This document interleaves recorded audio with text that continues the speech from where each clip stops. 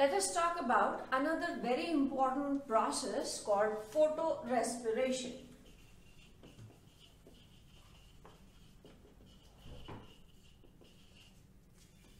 We will understand this process in detail, but before that we need to know why exactly and how this process takes place.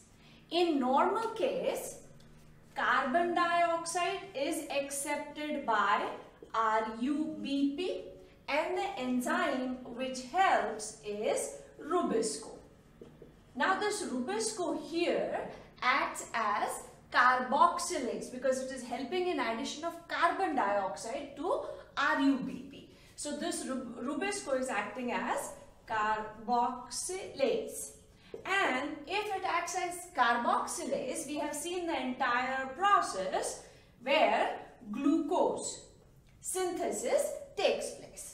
Now when we were talking about this Rubisco, we said that its behavior changes when the conditions change. Now what are those conditions when Rubisco starts to behave in a different manner, and what is that behavior? So Rubisco, it acts as oxygenase instead of carboxylase. That means carboxylation was addition of carbon dioxide and oxygenase activity would be addition of oxygen. And the conditions in which this behavior is observed, that is Rubisco acting as oxygenase, is high temperature and high concentration of oxygen. If these two conditions are seen, then instead of normal carboxylase like activity, Rubisco's activity starts as oxygenase. Now what difference would it cause if it starts to act as oxygenase? The difference is going to be this RUBP, instead of binding with carbon dioxide, will now bind with oxygen. That means oxygen will be taken in, and in this process some different compounds will be synthesized like glycolate and all. We'll talk about that. And by the end of this, carbon dioxide will be released. That means it is going to be exactly opposite of what is happening in C3 cycle. In C3, this Rubisco is acting as carboxylase, RUBP binds with carbon dioxide and glucose is synthesized, and this is a part of photosynthesis. So during photosynthesis, carbon dioxide is taken in and oxygen is given out. So in photosynthesis, CO2 is taken in and oxygen is given out. This is what we have seen. But in this different cycle now, oxygen is taken in and carbon dioxide is given out. So in photorespiration, oxygen is taken in and CO2 is given out. So now in respiration, what happens is when plants or any organism respires, oxygen is taken in and carbon dioxide is given out. Here also oxygen is taken in and carbon dioxide is given out. So this is similar to respiration, but it is taking place due to light or in presence of light, and that is why this process has been termed as photo, because it is taking place in presence of light, and respiration because the gaseous exchange is exactly like what happens in case of respiration. The plants which suffer from these kind of problems, now this is actually a problematic situation, because if oxygen is taken in and carbon dioxide is given out, from where is this carbon coming? This carbon must be coming from some carbon compound which has been synthesized as a result of photosynthesis. So if we can say it like this, that photorespiration undoes, or the work done by photosynthesis is undone by photorespiration. That means in case of photosynthesis, carbon is fixed, and in case of photorespiration, carbon is released in the form of carbon dioxide. So whatever is done by photosynthesis is undone by photorespiration. Now let us also see the plants where this kind of problem is seen. So the example where we see this photorespiration are mainly temperate plants. The plants which grow in temperate regions. So it would include wheat, rice, beans, barley. These are the most common, but actually in simple terms we can say that all those plants which perform normal C3 cycle, whenever they encounter these situations, that means the temperature gets more or it gets warmer and concentration of oxygen increases. In this condition, rubisco, which normally acts as carboxylase, starts to act as oxygenase. So here, the same rubisco is acting as oxygenase, and due to which whatever is done by photosynthesis gets undone by photorespiration, or the carbon which is fixed by photosynthesis gets released in the form of carbon dioxide in photorespiration. Now let us talk about the detailed process.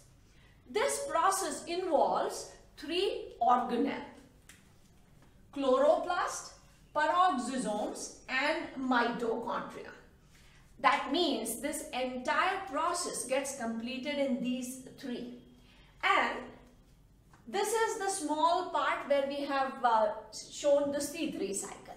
So in normal case, what should have happened is rubisco would have accepted carbon dioxide, this one, and in this case RUBP carboxylase. That means rubisco would have acted as carboxylase. In that case, phosphoglyceric acid, then phosphoglyceraldehyde and glucose synthesis normal. That means this is the C3 cycle which we are talking about. But this process takes place in this condition. That means temperature is higher and oxygen concentration is also higher. Then what happens? In that situation, RUBP binds with oxygen and the same rubisco is now acting as oxygenase because conditions are like that. As a result of this, RUBP binding with oxygen or RUBP getting oxidized, the compound which is synthesized is first phosphoglycolate. This changes into glycolate and now this glycolate diffuses into peroxisome.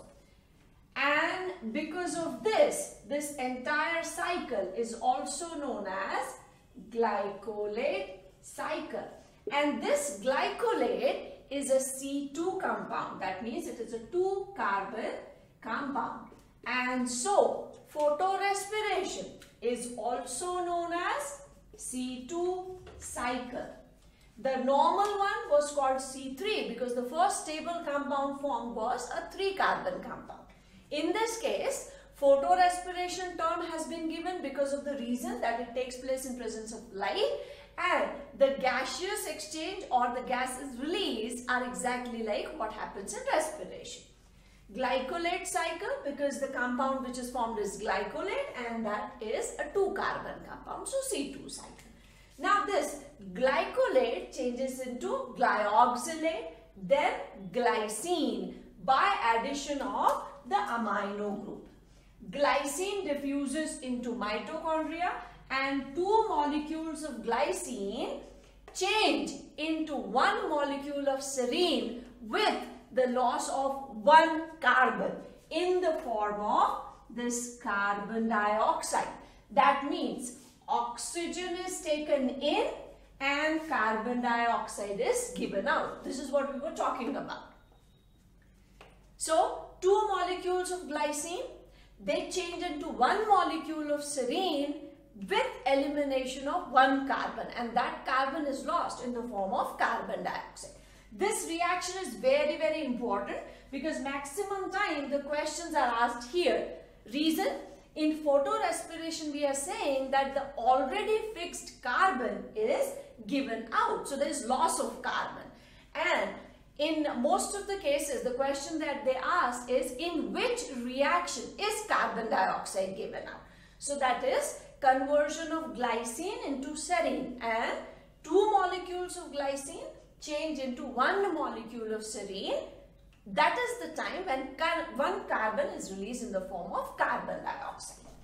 When glycine changes into serine, this amino group which is released, it again goes into peroxisomes and helps in synthesis of glycine. So glycine to serine, amino is released, and here serine to glycine, that amino gets reused. So this amino group keeps getting circulated between the peroxisomes and mitochondria.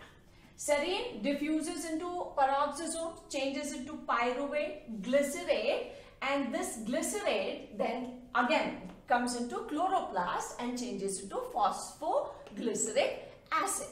Now this entire process, which is photorespiration, is considered as a harmful process because in this 1 carbon is lost, which was already fixed form of carbon.